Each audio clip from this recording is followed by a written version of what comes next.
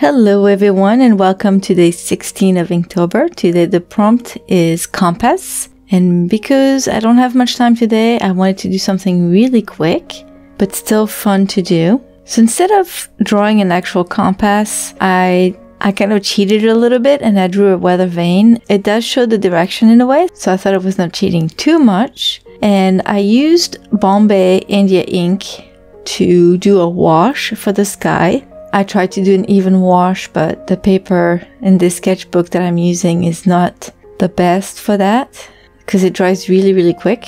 And then all I had to do is use my Pentel brush pen and fill in the shapes, and that's it. So it was really quick, a lot of fun. It was just like coloring basically. And in this brush pen, it's an older brush pen that ran out of ink many years ago. I have refilled it several times with some waterproof ink because the original ink is not waterproof. It's still good ink, and it's great to make sketches and water them down so that you can actually do the shading with it as well. So I have a newer brush with the original ink in it, and I have this older brush that I keep on refilling with some platinum carbon ink, which is nice and waterproof, and you can actually do watercolor washes over it once it's nice and dry and it doesn't move. That ink flows really well with this brush pen. It's very juicy and it's never clogged the bristles at all. So it's a really good ink. I really like it. So anyways, a quick and easy painting for today. I hope you liked it. Thank you all for stopping by. I'll see you tomorrow with day 17.